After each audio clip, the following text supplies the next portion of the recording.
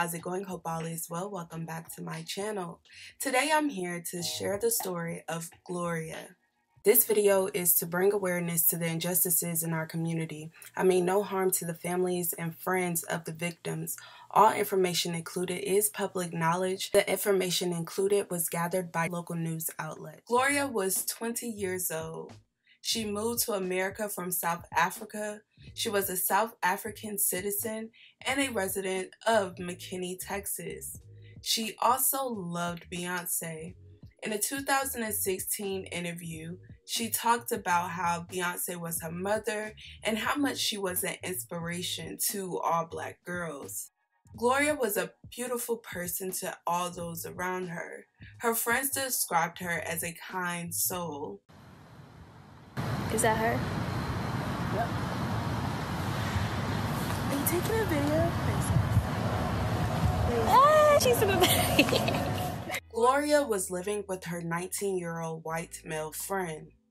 Some reports say that he belonged to a very wealthy family. It's unclear the relationship Gloria had with her family. And since deleted messages her roommate shared between the both of them, the messages suggested that she did have a mental illness and it could have been triggered after she was fired from work. In the alleged messages, the two had a normal conversation all the way up to July 10th. After that, Gloria never responded back to her roommate's texts. Gloria went missing Thursday, July 9th, and supposedly passed in the garage the same day.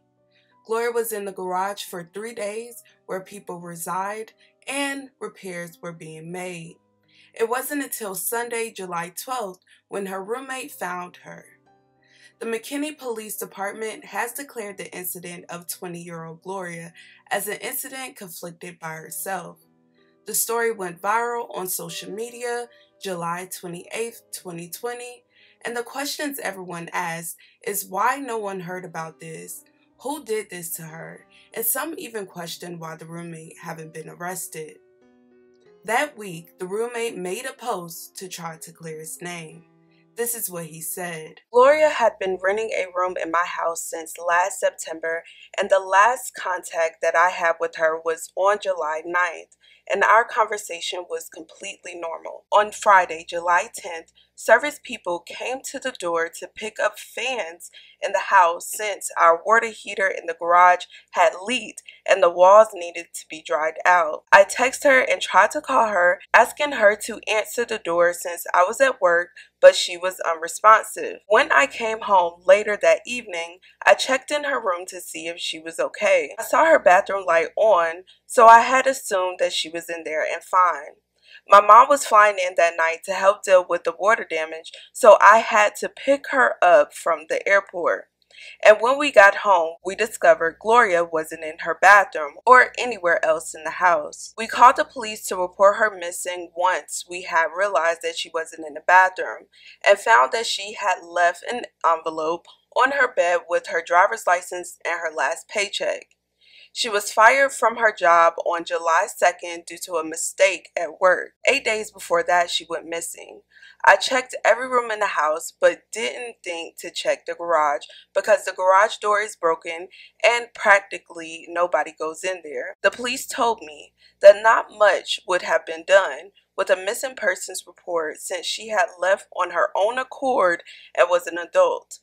On July 12th, after I got home from work, there was an overwhelming smell in the house that made me recheck each room, and I found out the smell was strongest in our laundry room, which shares a wall with the garage. That's when I checked the garage and found that Gloria had taken her own life, and I called the police immediately after. Gloria was loved by me, my family, and my friend that was also close with her, and we are still grieving her passing. There are so many hate crimes that Black people endure every day that are not reported, covered up, or not believed by police or media. It's understandable why people would jump to such conclusions. But in this case, Gloria, my friend, and my roommate suffer from mental illness.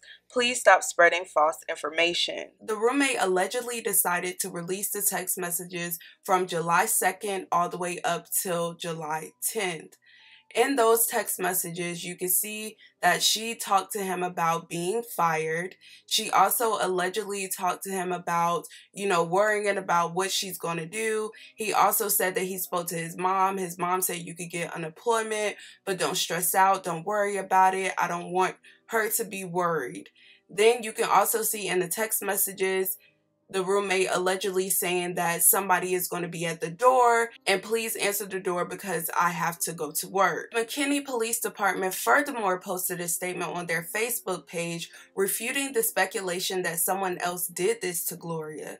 They stated that they typically do not discuss these types of situations, including the name of the person, but due to the public nature of this case, they felt the need to clarify the inaccuracies. They claimed her roommate fully cooperated during the investigation, and all the evidence in the case led investigators to believe it was self-inflicted. The medical examiner's findings are still pending, but the preliminary examination of the body has not uncovered any evidence to contradict what was discovered at the residence. They also clarified that the case is still under investigation and that it's not closed at this time.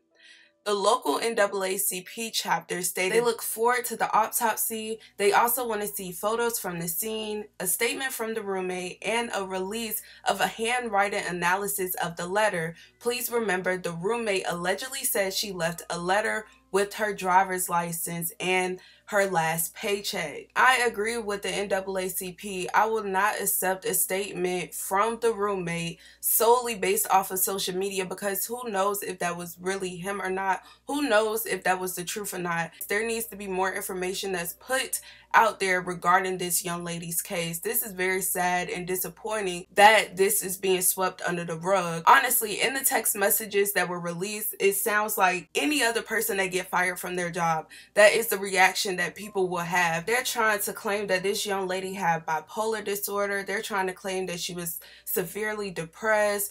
They're putting all these mental illnesses on this young lady with no proof. There's really no proof. I do remember a few years ago, there was an incident that happened at a pool party where a young black girl was being arrested by a police officer while people just stood and watched. Yes, he was fired, but it took social media's reaction to get him fired.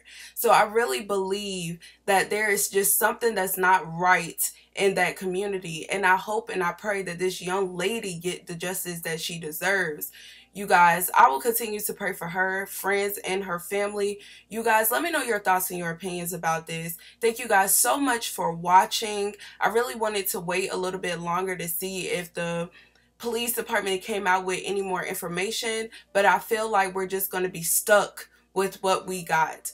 I will continue to look at their local NAACP chapter just to see if they share any more information to us. I love you guys dearly. Thank you guys so much for watching. Bye.